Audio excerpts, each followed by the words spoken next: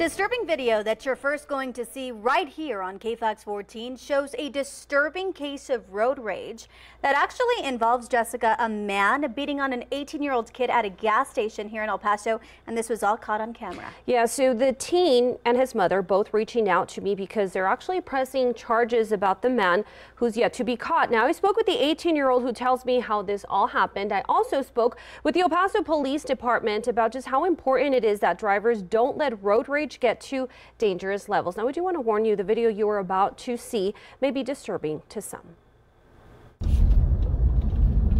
What was supposed to be a normal day of pumping gas at this Northeast Sam's gas station ended in a road rage incident that injured an 18-year-old. I spoke with the teen, who is not wanting to be identified. He says the alleged assault ensued because he was unable to get to the diesel pump at the other end of the packed area. So I had to wait for him to move a little bit so I could get through.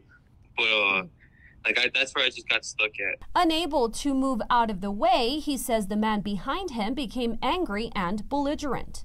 He just told me move through, and then he was screaming at me, cussing at me to move through. But he keeps telling me to move, but I was like, I can't move. The man reportedly becoming so impatient that he eventually gets out of his two-door black Jeep, and then this happens.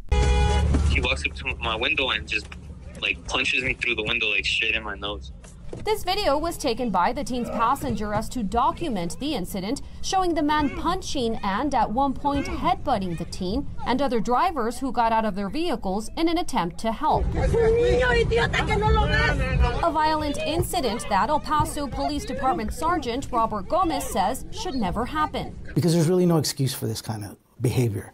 So there's a wide range of crimes that are committed on the roadway because of sometimes very simple and innocent mistakes that drivers make. He says while there isn't a road rage charge a person can face, the crimes that do stem from this type of incident will be, from murder all the way to simple assault. And depending on the age of the victim, yes, it can be additional charges. Not only younger, but also older can change the severity of the crime. The teen says the man in the video sped away from the gas station shortly after the altercation, but a report was filed with the police officer working at that Sam's. The mother of the teen tells me they've been in contact with the investigator now assigned to the case, who says there's an effort underway to try and find him. KFOX 14 reached out to Sam's corporate office to see what they do about assigning employees to gas stations to help divert traffic during busy hours.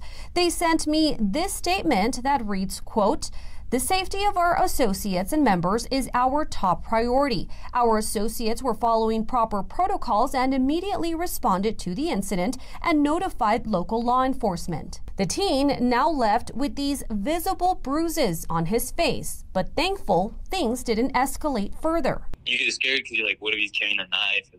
Or I don't know what his intentions are. He and his mom hope the man is taken off the streets. He walked up and punched me with no hesitation, which kind of gives me the feeling he's either done this before or he would do it again. That's kind of cowardly of him. He should have, picked a grown man. And are thankful for the strangers who tried to help. I'm, with him on that, on thanking the people that stood up for him, because Lord knows what this man would have done if they hadn't stepped in. Yeah, Jessica, and obviously that video very hard to watch. If you listen closely at the end there, you are able to hear those bystanders standing outside of the vehicle yelling at this man to stop, telling him that he's just a kid that he's beating up on. Right, and those bystanders, some of them are actually speaking with police and giving their account of what happened. So Crime Stoppers also is looking into this case, and again, so far all they have is this video. If you know this man, obviously contact police. We also know that he was driving what looks to have been a two-door black Jeep. So again, if you have information, call Crime Stoppers of El Paso. That number is there on your screen.